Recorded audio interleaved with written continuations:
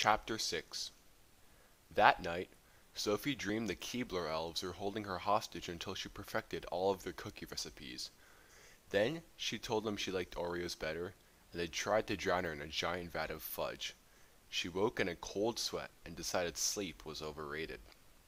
When morning came, she took a quick shower and then threw on her best jeans and a shirt she'd never worn, buttery yellow with brown stripes. It was the only item in her closet that wasn't gray. She'd always been too self-conscious to wear it. But the color brought out the gold flecks in her eyes, and today she would see Fitz again. As much as she hated to admit it, she wanted to look good. She even clipped part of her hair back and toyed with the idea of lip gloss, but that was going too far. Then she snuck downstairs to check outside for him. She crept into the front yard, blinking to keep the falling ash out of her eyes. The smoke was so thick it stuck to her skin. Seriously, when were they going to get the fires contained? Looking for someone? Her next-door neighbor asked him from his perch in the middle of his lawn. Mr. Forkle could always be found there, rearranging hundreds of Narn gnomes into an elaborate tableau. No, she said, hating how nosy he was. I was checking to see if the smoke was any better. I guess it's not. She coughed for added effect. His beady blue eyes bored into hers, and she could tell from his thoughts that he didn't believe her. You kids, he grumbled, always up to something. Mr. Forkle loved to start sentences with the words, you kids. He moved a gnome a fraction of an inch to the left. You should get back inside before the smoke gives you another one of those headaches you've always. Loud yapping interrupted him, and a ball of fur with legs streaked up the sidewalk, barking its tiny head off. A blond guy in spandex jogging shorts chased after it. Would you mind grabbing her? He called to Sophie as the dog raced across their lawn. I'll try. The dog was quick, but Sophie managed to step on the leash with a clumsy lunge. She kneeled, stroking the wild-eyed, panting creature to calm her down. Thank you so much, the guy said as he ran up the path. As soon as he drew close, the dog growled and strained against the leash, barking like mad. That's my sister's dog, he shouted over the noise. She hates me, not my sister, the dog, he added. He held out his hand, displaying several half-moon bite wounds, fresh and still bleeding. One was so deep it would... I don't suppose you'd be willing to carry her back to my sister's house. It's just a few blocks away, and she seems to like you better than me. He winked one of his piercing blue eyes. She most certainly will not, Mr. Forkle yelled before she could open her mouth to answer. Sophie, go inside, and you, he pointed to the jogger, get out of here right now or I'm calling the police. The guy's eyes narrowed. I wasn't asking you. I don't care, Mr. Forkle interrupted. Get away from her now. The barking grew louder as the guy moved towards Sophie. She could barely think through the chaos, but there was something in his expression that made her wonder if he was planning to grab her and drag her away. And that's when it hit her. She couldn't hear his thoughts. Even with the barking, she should have heard something. Would Fitz have sent someone else in his place? But if he had, why would the jogger say that? Why try to trick her? Before she could react, Mr. Forkle stepped between them, stopping the jogger in his tracks. Mr. Forkle might be on the old side. They stared each other down for a few seconds. Then the jogger shook his head and backed off. Sophie, let the dog go, Mr. Forkle ordered. She did as he said and the dog raced away. The jogger glowered at them both before he took off after it. Sophie released the breath she'd been holding. You're okay, Mr. Forkle promised.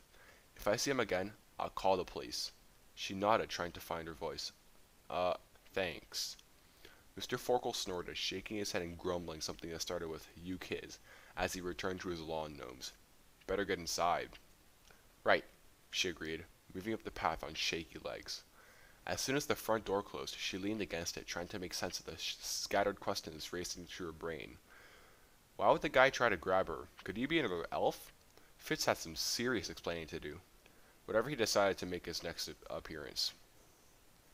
There was still no sign of Fitz when she got to school, and now she wasn't sure what to do. He might be waiting for her alone before he appeared, but after the dog incident, she wanted a few eyewitnesses around. Unless Fitz had sent the jogger to get her. It was all so frustrating and confusing.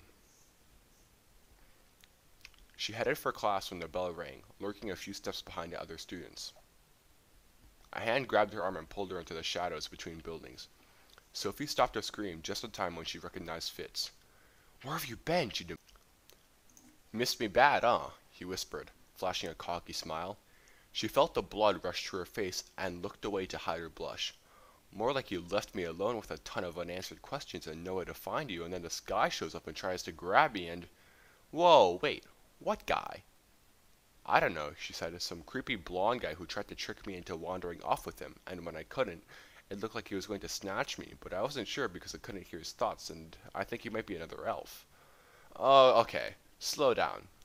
Fitz swept his hair back. "No one else knows you're here, only my dad, and he sent me to get you." "Then why couldn't I hear his thoughts?" "I don't know," he admitted. "Are you sure you couldn't?" She replayed the scene, trying to remember. There had been a lot of barking and growling, her heart pounding in her ears. She couldn't even remember hearing Mr. Forkel's thoughts now that she thought about it, and he could always hear his. "Maybe not," she said quietly. "My guess is that he was human, and maybe his mind is just quieter than the others. But we'll check with my dad. We better move, though." He pointed to a teacher. "Leap?" she squeaked, as he pulled her behind the English building.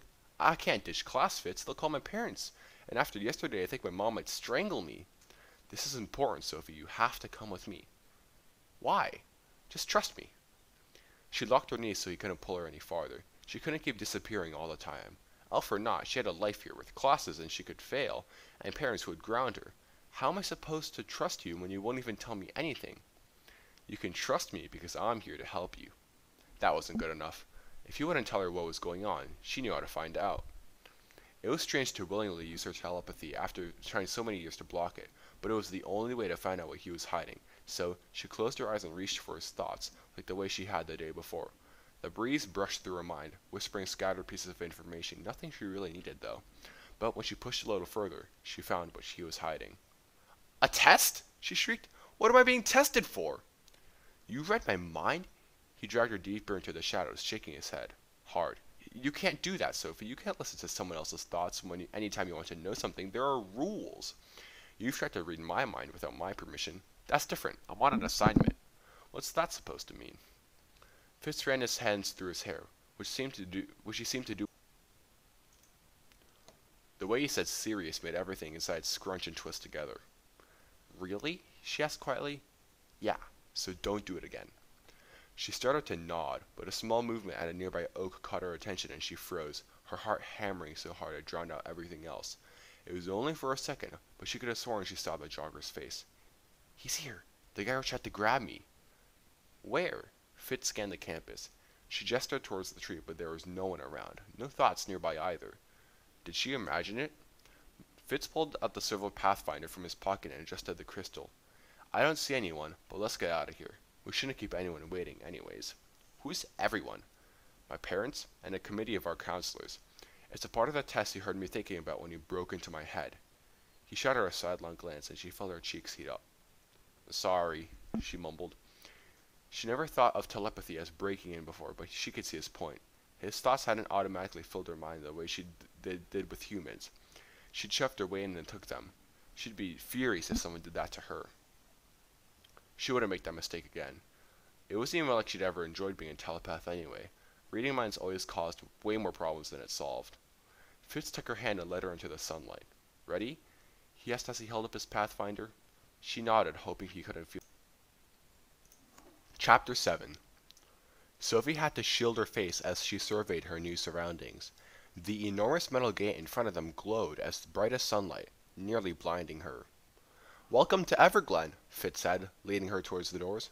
"What do you think?" "It's very bright." He laughed. "Yeah, the gate absorbs all the light, so no one can leap directly inside. My dad works for the council, so he likes his privacy at home." "I guess." After her stressful morning, it was nice to know that where she would be safe, but she couldn't help wondering what they were trying to keep out. She doubted King Kong could get past those massive doors. A faint click sounded and the gate swung inward. A striking figure stood in a small, grassy clearing, surrounded by the same enormous trees she'd seen growing along the river in the capital. A floor-length, midnight cape was fastened around his shoulders with a clasp that looked like a pair of yellow, diamond-encrusted wings. He was tall and lean, with the same vibrant teal eyes and dark wavy hair, and she wasn't sure if she should bow or curtsy or shake hands. How should she greet an elf? She managed a shy wave. "It's a pleasure to meet you, Sophie," Alden said with an accent more prominent than Fitz's. I see Fitz wasn't kidding about the brown eyes. Most unusual. She could feel her cheeks flush. "Oh, yeah." Alden smiled. "There's nothing to be embarrassed about. I think the color is quite pretty. Don't you, Fitz?" She couldn't look at Fitz as he agreed. Her face felt like it might actually be on fire. "Did you tell anyone else where Sophie was?" Fitz asked. "Only the council." "Why?" "Sophie said someone tried to take her this morning." Alden's eyes widened. "Are you okay?" he asked, scanning Sophie like she was checking for injury. "Yeah, he never got close enough to grab me. He just looked like he wanted to." "Humans," Alden muttered. "Actually, Sophie thought you might be an elf," Fitz told him. Father and son shared a look. Then, Alden shook his head. "Kidnapping is a human crime. I've never heard of an elf considering such a thing, much less trying it. What made you think it was one of us?" I might have been wrong," she said, feeling silly and paranoid. "I just can't remember hearing his thoughts, which only happened around Fitz. And now you." "Yes, Fitz told me about your telepathy." He reached out to touch her forehead. "Do you mind?" She didn't want to be rude, but she couldn't help taking a step back. "I mean you no harm, I assure you. I'd love to see your memories of the kidnapper, if that's okay." She was surprised he'd ask her permission. Fitz was really right about the rules for telepaths. Alden placed 2 fingers gently against her temples and closed his eyes. She tried to hold still, and avoid thinking about how good Fitz looked in his dark jacket, but as the seconds ticked by, she could feel her knees start to shake. "Well," Alden said as he pulled his hands away, "you are indeed a fascinating girl." "Couldn't hear her either, could ya?" Fitz asked him, sounding triumphant. "No." Alden took both of her hands. "Well, I'll look into what happened this morning, but I'm sure there's no reason to worry. You're here now, and it's perfectly safe in our world." He frowned and his head jerked towards Fitz. "I specifically told you not to let her leap again without a nexus." "Sorry, I forgot." Sophie thought she saw the guy who tried to grab her, so we had to get out of there quick. But it's fine, I had us covered. "That's not the point." Alden held out his hand, and Fitz dug a small black cuff out of his coat pocket and handed it to him. Alden clamped the bracelet around Sophie's right wrist, twisting until it fit snug. "Is that comfortable?" She nodded, staring at her new accessory. The wide band had a single teal jewel set into the front, a smooth gray rectangle on the back, and intricate symbols etched all around. She blinked when she realized they were letters that spelled out gibberish, which seemed like an odd way to decorate a bracelet. But what wasn't odd about this world? Alden twisted the band again and it clicked with finality. "There. All set." What is it?" "A safety precaution. Your body has to break into tiny particles to be carried by the light, and the Nexus holds these particles together until your concentration is strong enough to do it for you. Fitz never should have let you leap with that one, even with the stressful circumstances. But Fitz doesn't have one." Sophie pointed to his bare wrist. "I got mine off early. My concentration is strong enough for 3 people, which is why we're fine. Sophie isn't even a bit faded, and you know it." "Only fools overestimate their skills, son. You've never had to watch someone fade away. Perhaps, if you had, you'd be a little more cautious." Fitz's eyes dropped to the ground.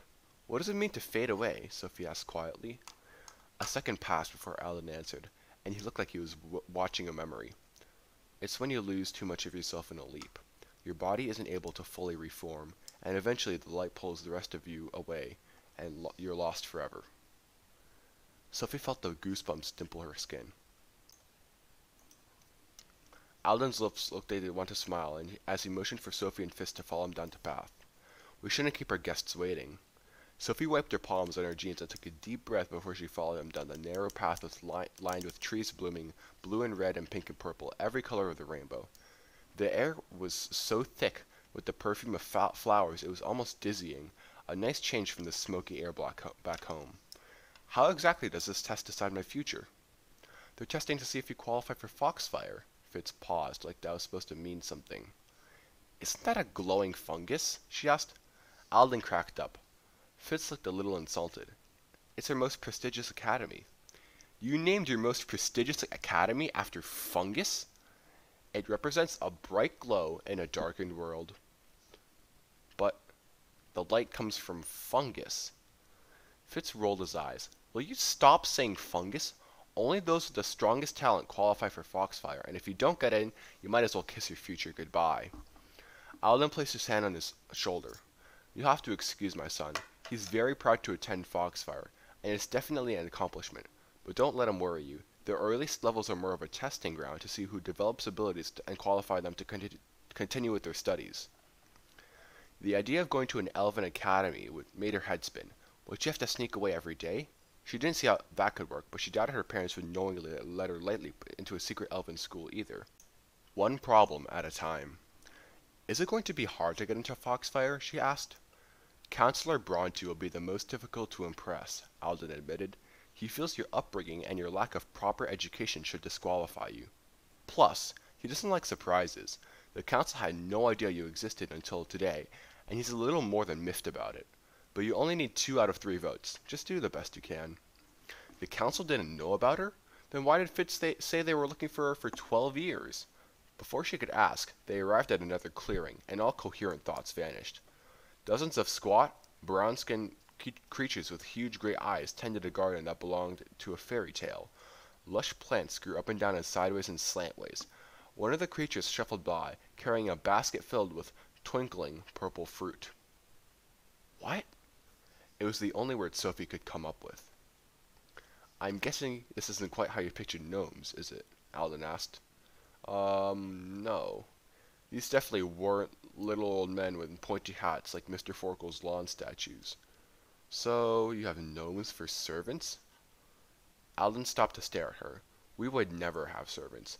The gnomes choose to live with us because it's safer in our world, and they help in our gardens because they enjoy it. We're privileged to have them. You'll get your first taste of gnomish produce during lunch, and She peeled her eyes away from the strange scene as Alden led her out of the garden to a meadow with a house in the center. One so large, so elegant, she couldn't believe anyone would call it a home. Part castle, part manor, it was made almost entirely of intricately cut crystal, and among the numerous turrets and gables rose a tower that resembled a lighthouse. They passed through 2 massive doors made of braided silver, and entered a round foyer, which sparkled like a prism in the sunlight. This way, Alden said, taking her hand and bringing her down the widest hallway, lined with fountains that spouted streams of colored water over their heads. The hall dead-ended at a pair of doors encrusted with a jeweled mosaic, 2 diamond unicorns racing across a field of amethyst flowers. Sophie couldn't help wondering just how rich Fitz's family had to be to live in a place like this, though everything she'd seen in the elven world spoke of wealth. It felt very intimidating. Alden squeezed her hand. You have nothing to be afraid of. She tried to make herself believe him as Fitz pulled the doors open and led her into a formal dining room. Sheer silk curtains covered the glass walls, drawing the eye up to an enormous chandelier, and a waterfall of long, shimmering crystals that hung over a round table set with domed platters and fancy goblets. 3 figures in jeweled encrusted crystals rose from the plush, throne-like chairs surrounding the table. A second too late, Sophie realized she should have curtsied, not that she knew how. She stared at the silver capes fastened in the base of their necks with clasps that looked like Counselors, this is Sophie Foster. Alden introduced with a quick bow. Sophie, this is Kenrick, Orly, and Bronte. Kenrick was built like a football player with the wild red hair and a big, toothy grin. Orly looked like a fairy princess, rosy cheeks and long ringlets. And then there was Bronte. As Sophie met his cold gaze, she could see what Alden meant about Bronte being hard to impress. He was the smallest of the 3, with cropped brown hair and sharp features. He wasn't bad-looking, but there was something strange about his appearance that she couldn't put her finger on.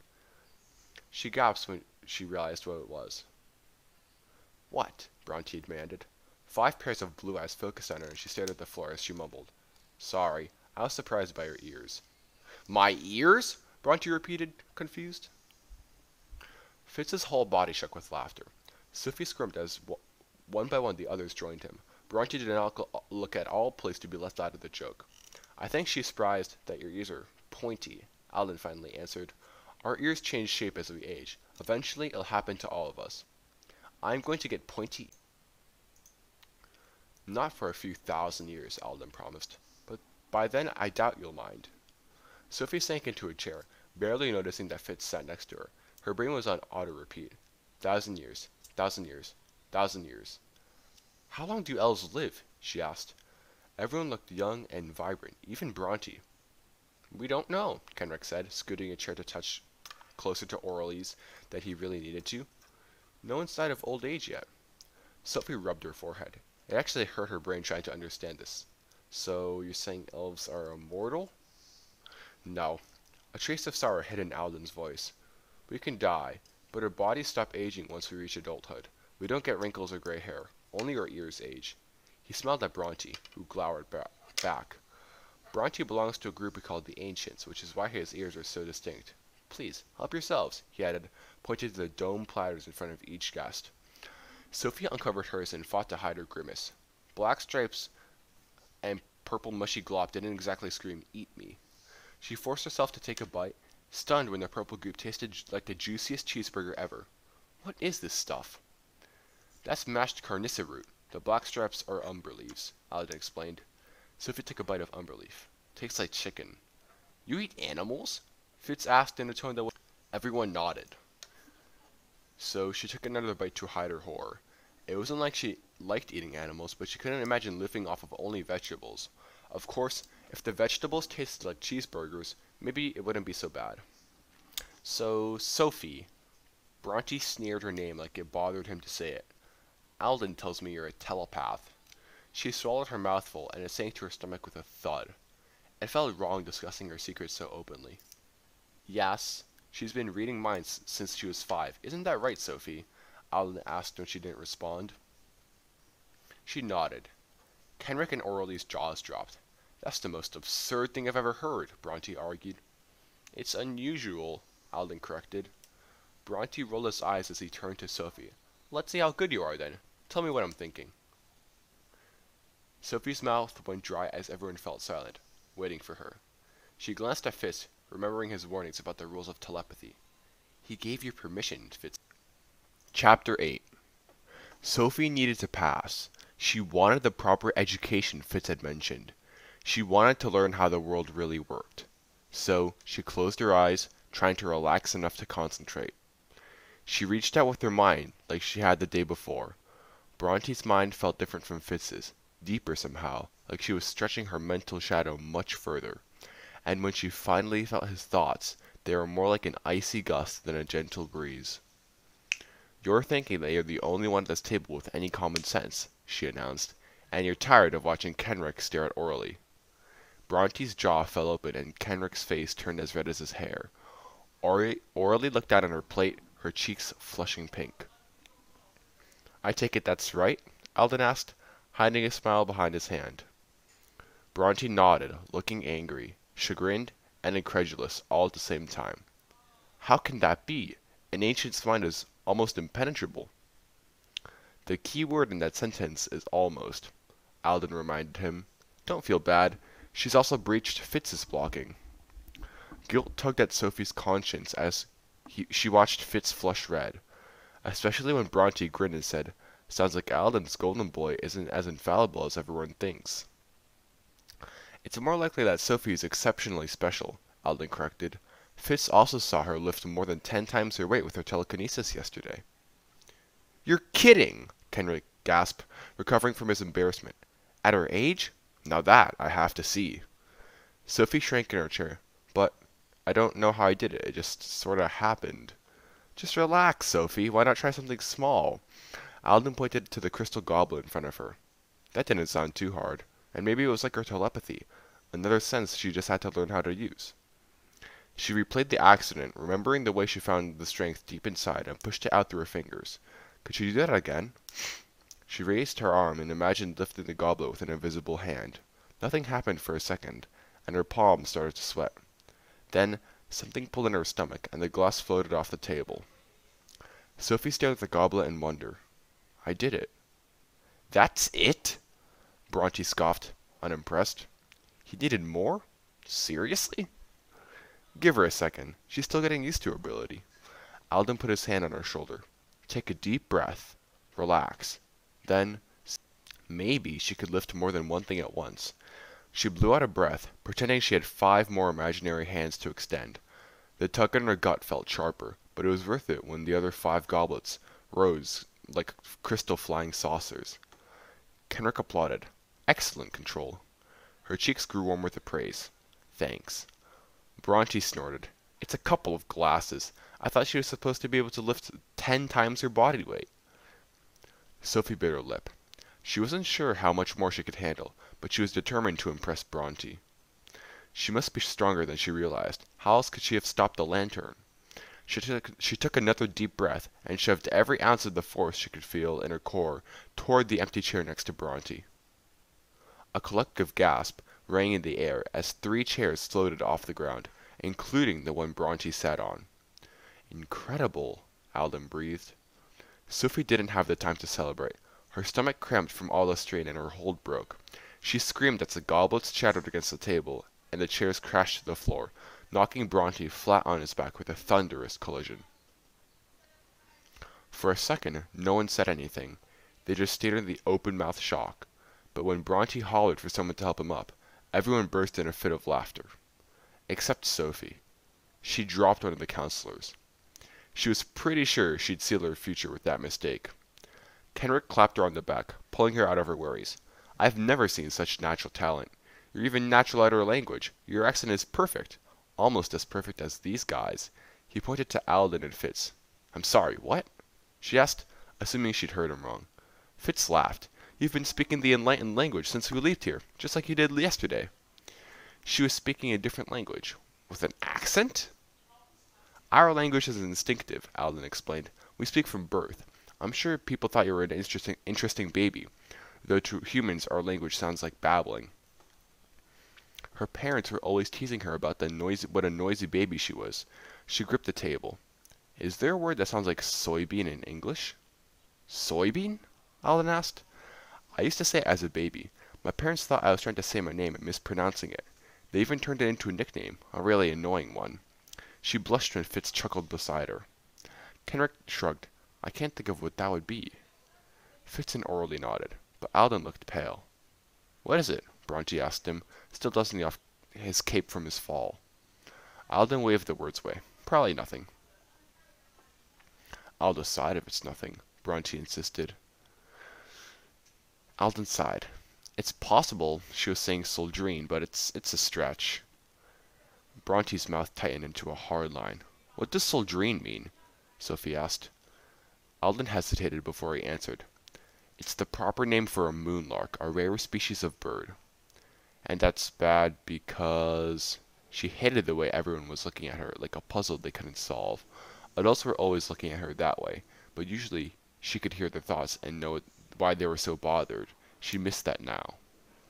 It's not bad, it's just interesting, Alden said quietly.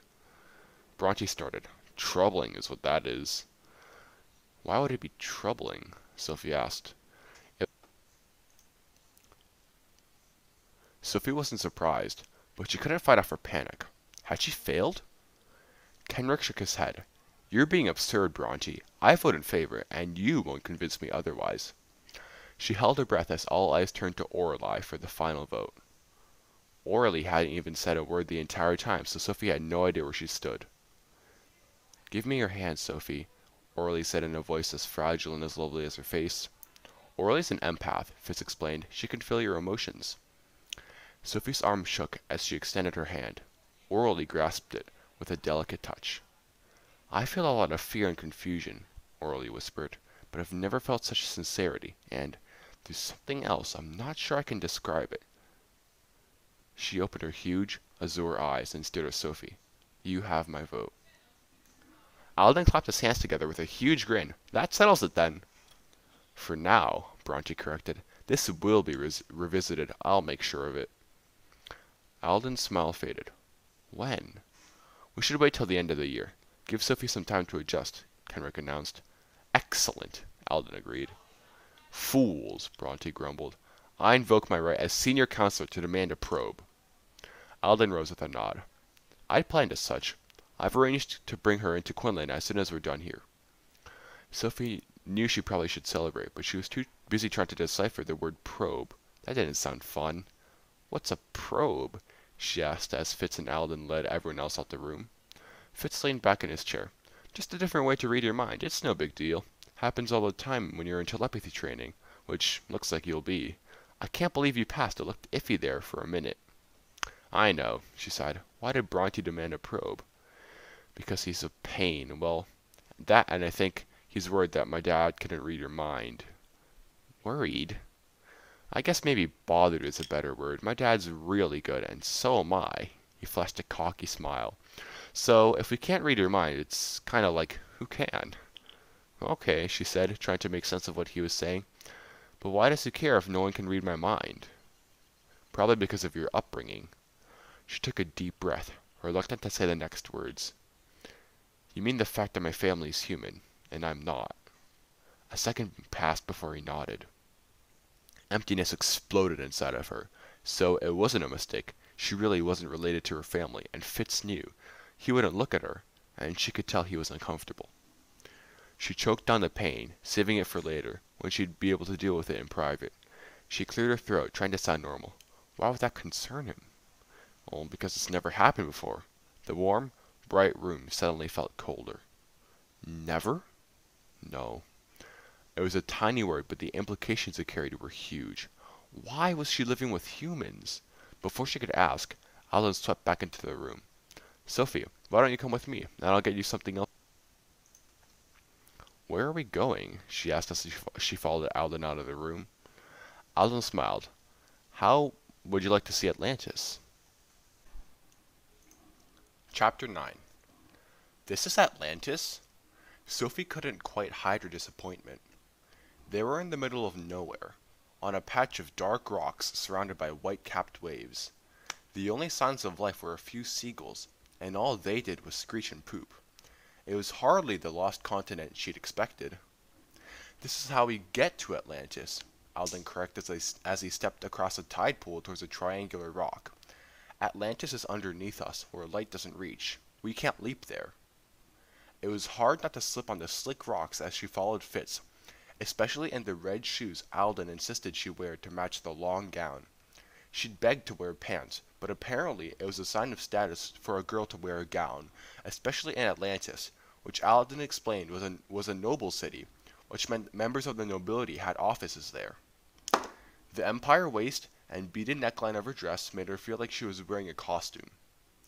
It was even stranger seeing Fitz's in elven clothes, a long blue tunic with elaborate embroidery around the edges and slender pockets sewn into the sleeves. The exact same size as his Pathfinder. The black pants with pockets at the ankles, so he didn't have to send on the stuff he'd carried, he'd explained, and black boots completed the look. No sign of tights or pointy shoes, thankfully, but he looked more like an elf now, which made everything more real. A rock moved under her foot as she fell into Fitz's arms. Sorry, she whispered, knowing her face was as red as her dress. Fitz shrugged. I'm used to it. My sister, Bianna, is clumsy too. She wasn't sure she liked the comparison. So, Atlantis really sank? She asked, changing the subject as she followed him to a ledge high above the water. The ancients engineered the catastrophe, Alden answered.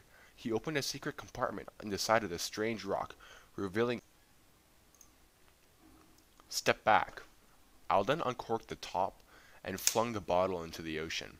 A huge blast of wind whipped against their faces, and the roar of churning water filled the air. Ladies first, Alden shouted, pointing to the edge. I'm sorry, what? Maybe you should go first, Dad, Fitz suggested. Alden nodded, gave a quick wave, and jumped. Sophie screamed. Fitz laughed beside her. Your turn. He dragged her towards the edge. Please tell me you're joking, she begged as she tried, and failed to pull away. It looks worse than it is, he promised. She gulped, staring at the maelstrom swirling beneath her. Cold, salty water sprayed her face. You seriously expect me to jump? I can push you if you'd prefer. Don't even think about it. Better jump then. I'll give you the count of 5. He stepped towards her. 1. Oh, okay. She wanted to keep what little dignity she had left. She took a slow, deep breath, closed her eyes, and stepped off the edge, screaming the whole way down. It took her a second to realize she wasn't drowning, and another after that to stop flailing around like an idiot. She opened her eyes and gasped. The whirlpool formed a tunnel of air, dipping and weaving through the dark water like the craziest water slide ever. She was actually starting to enjoy the ride when she launched out of the vortex onto an enormous sponge. It felt like being licked from head to toe by a pack of tiny kittens, minus the kitten breath, and the sponge sprang back, leaving her on a giant cushion. Her hands froze as she smoothed her dress. I'm not wet. The sponge absorbs the... She jumped off of the sponge to the slightly squishy ground. It felt like packed wet sand. Now, this is Atlantis. Alden gestured to the gleaming metropolis ahead of them. Sophie's eyes felt like they had to stretch to take it all in. The city was wrapped in a dome of air, which faded into the ocean beyond. Twisted crystal towers soared in the skyline, bathing the silver city in the soft blue glow radiating from their pointed spires. The buildings lined an intricate network of canals, interconnected by arched bridges. It reminded her of pictures she'd seen of Venice, but everything was sleek and modern and clean. Despite being at the bottom of the ocean, the air was crisp and fresh. The only clue that they were underwater was a muted hum in the background, like the sound she'd heard when she put a seashell to her ear. You guys build with crystal a lot, Sophie observed as she followed Alden into the city. Alden smiled. Crystal stores the energy we use to power everything, and is cut precisely to let the right amount of light in.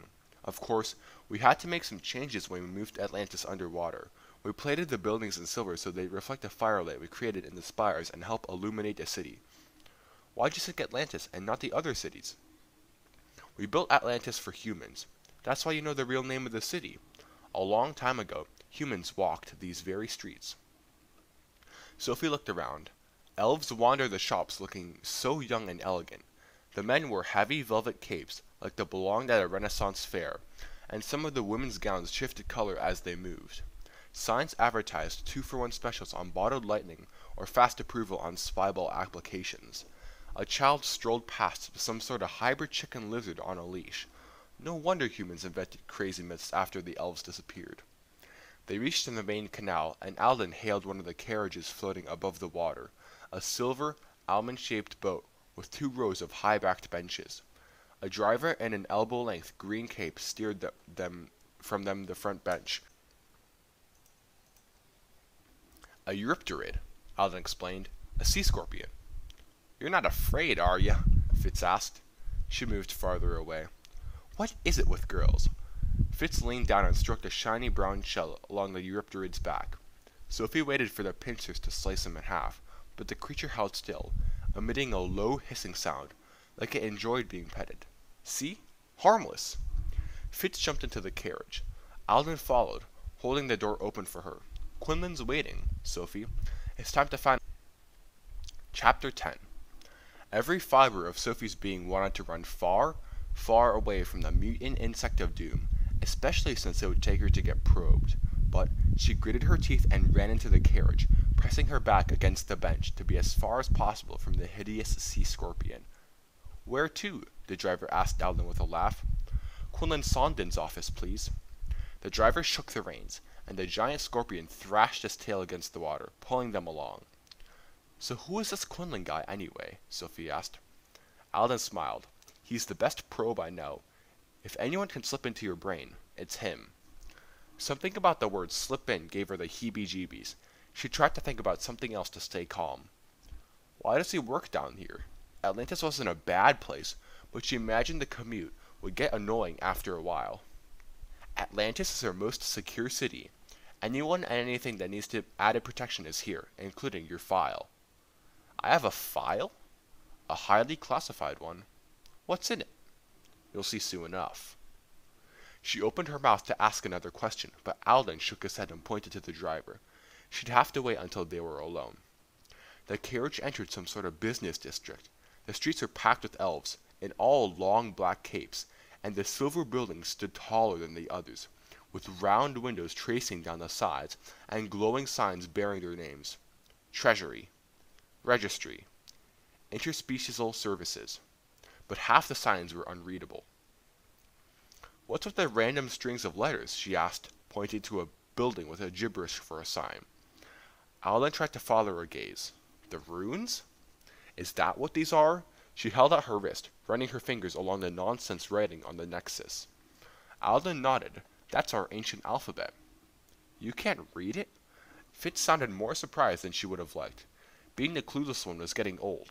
Fast. Alden stroked his chin. But you can tell their letters? Yeah, but it's just a big jumble. Is that going to be a problem for school? She held her breath. What would the other kids think if she couldn't even read? Nah, it's rarely used, Fitz said, and she could breathe again. Only when they want to be fancy or something. She hesitated, hating that she had to ask her next question again. Is it wrong? How was she ever supposed to fit in if she was the only kid who went home with her human's parents every night? But what other option did she'd have? No way her parents would let her move here. They wouldn't even let her move across the country to go to college. How? She started to ask, but Alden cut her off. No reason to worry, Sophie. I'm sure we'll figure out it with further testing. That wasn't what she was going to ask, but the idea of more weird elf tests made her forget her other problems. She'd hoped she'd get through the next one without dropping a member of the council. They turned down a narrow, quiet canal lined with purple trees with thick, broad leaves like kelp. The water dead-ended at a single silver building, a square tower with no windows or ornamentation, other than a small sign with precise white letters that read, Quinlan Sondon, Chief Mentalist. All signs of life had vanished, and the small, black door was closed tight. But the sea scorpion slowed to a stop, and Alden took a small green cube from his pocket. The driver swept across it with the cuff above his elbow, and handed it back to Alden after it made a tiny ping. Sophie's legs wobbled as she followed Alden to the door. Despite Fitz's earlier assurances, she couldn't help but wondering if the probe would hurt. Or worse, what humiliating memories Quinlan would find. Alden bypassed the receptionist in the dim foyer and headed to the only office in the back. The small, square room smelled damp, and half the space was... Please, there's no need for ceremony, my friend, Alden said with a wink. Of course. Quinlan's gaze settled on Sophie. Brown eyes? Definitely unique, Alden agreed. That's an understatement. He stared at Sophie long enough to make her squirm. You really found her after all of these years. And they still hadn't explained why they'd been looking for her. You tell me, Alden told Quinlan. You have her file? Right here. Quinlan held up a small silver square before handing it to Sophie. You lick it, Fitz explained. They need your DNA. She tried not to think about how unsanitary that was as she gave the square the tiniest lick. The metal grew warm, and Sophie nearly dropped it when the hologram flashed out in the center, 2 strands of DNA rotating in the air with an unearthly glow. The word match flashed across them in bright green. It took a second for Sophie to realize she'd stopped breathing. She was a match. She really did belong. So this is why Prentice sacrificed everything, Quinlan breathed, staring at the glowing double helixes as though seeing a long-lost child. Prentice, was that a name? And what did he sacrifice?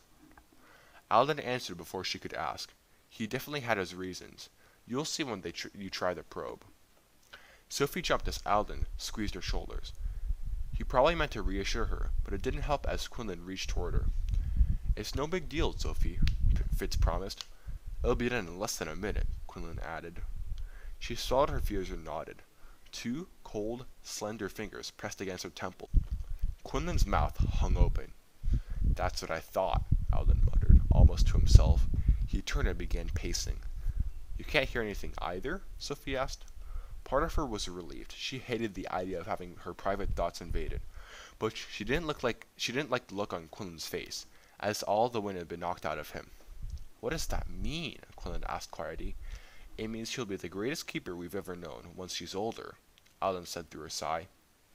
Quinlan snorted. If she isn't already. Alden froze mid-step. When he turned to face her, he looked pale. What's a keeper? Sophie asked. A second passed before Alden answered. Some information is too important to record, so we'll share it with a keeper, a highly trained telepath, and leave them in charge of protecting the secret. Then why would I already be one? Quinlan was joking about that.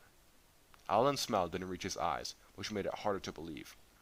Then again, the only secret she was currently keeping was where she hid in her sister's karaoke game, so she didn't have to listen to Amy sing off-key all the time. How could she be a keeper? Perhaps we'll talk upstairs. Alden gestured to the foyer, where the receptionist was leaning towards them, making notes, clearly eavesdropping. Quinlan led them to the far side of the small office. He looked a silver strip on the wall, and a narrow door slid open, revealing a winding stairway. They climbed to an empty oval room with live footage of the brush fires projected against the walls. A cold chill settled into Sophie's core when she recognized the city. Why are you watching the San Diego wildfires? She pointed to the aerial view of Southern California.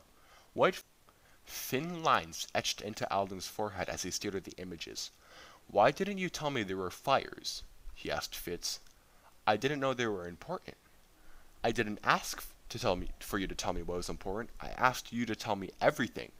Alden turned to Quinlan. Why were you watching the fires? They're burning white hot, against the wind, like they were set by someone who knew what they were doing. Plus, doesn't it look like the sign? Sophie had no idea what the sign was, but she didn't like the way the lines on Alden's forehead deepened, little valleys of worry. I'm guessing this is how you found the article you sent me, Alden muttered. I'd wondered why you were looking there. We rolled that area out years ago. Article? Quinlan asked. The one about that child prodigy in San Diego led me right to Sophie. Reflections of the glowing flames made Quinlan look even more haunted as he shifted his weight. I didn't send you any articles. Did it have a note from me? Alden frowned. No, but you were the only one who knew, so what I was up to. She didn't want to find out. There's no reason to worry, Sophie, Alden promised. I know this all sounds very strange to you, but I assure you we have everything under control. The calm tone in her voice made her cheeks feel hot. Maybe she was overreacting. Sorry, it's just been a weird day, between the guy trying to grab me this morning and... What? Quinlan interrupted, glancing between Sophie and Alden. Was he? An elf? I doubt it. How can you be sure? Alden turned toward Sophie. Why didn't he take you? He shuddered, remembering the desperate look in the kidnapper's eyes before Mr. Forkel stepped in. My neighbor threatened to call the police. See? Alden told Quinlan. They never would have backed down so easily. They? Sophie didn't like the idea the word implied. A nameless, faceless entity out to get her. Alden smiled. I meant an elf. Any elf. You've seen how quickly we can light leap. If whenever us were really there to get you, no human threatening to call the authorities would stop them. They would have just grabbed you and leaped away. She shivered at the thought. But what about the fires? Why are they white? The arsonist probably used a chemical accelerant. Humans do love their chemicals. I'll look into it. Alden promised. I follow suspicious leads all the time, and they never amount to anything. Humans are always doing crazy, dangerous things. If they're not lighting something on fire, they're spilling oil into the ocean or blowing something up. Every time they do, I investigate to make sure things don't get out of hand, but that doesn't mean that they will. The Council's official position is to leave humans to their own devices. That's another reason Quinlan works down here. The Council rarely takes... Alden rolled his eyes. Then his smile returned. At least she's equally bad at spying. You should have seen Bronte's face when he learned about Sophie. Thought steam might come out of his ears. Quinlan laughed. Keeping that secret for 12 years has to be a record. Why didn't the Council know you were looking for me? Sophie had to ask. Why all the secrecy? Bronte has specifically ordered us to ignore the evidence we found of your existence. He thought the DNA we discovered was a hoax, and that my search was a waste of time. That's why he was so hard on you today. He doesn't like being wrong, and he really doesn't like knowing that I've been working behind his back. So, can I trust you to keep this quiet? Alden waited for Sophie and Fitz to nod. Sophie couldn't help feeling like she was missing something, so she wasn't quite ready to agree. Do you promise you'll keep me updated on the fires? Alden sighed. I will, if there's anything important. Agreed? Sophie nodded, trying to make sense of the pieces she'd learned. Why would her DNA be a hoax? How did they even have her DNA? Alden turned to Quinlan. Send me everything you have on the fires. I need to get Sophie back home. The information will be waiting for you, Quinlan promised with a slight bow. Thank you. Good to see you, my friend. Alden's pace felt rushed as he led Fitz and Sophie downstairs, bypassing the receptionist without so much as a nod. He hailed another sea scorpion carriage, but this time Sophie was too distracted to care about the evil-looking creature as it pulled through the canals. Random facts floated through her mind. Prentice, DNA matches, keepers, white-hot fires wrapping around the city where she lived. A sign, Quinlan had said. A sign of what? And why couldn't anyone read her mind? She was no closer to the answer when the carriage slowed to a stop. They had reached a small blue lagoon so far outside the city that the silver spires were nothing more than a tiny glint in the distance. Shimmery white dunes surrounded the small lake, and on the west shore stood a strange black statue, a narrow round base, which rose at least 2 stories high, topped with a wide hollow circle.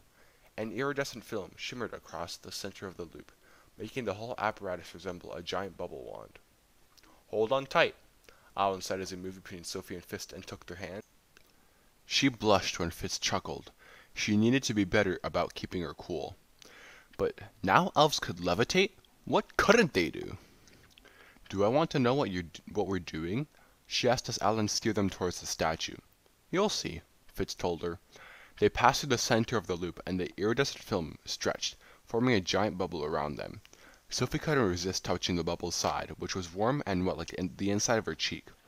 But a low rumble coming from underneath them demanded her attention. She glanced down just in time to see a giant geyser shoot up from the lagoon, and it launched their bubble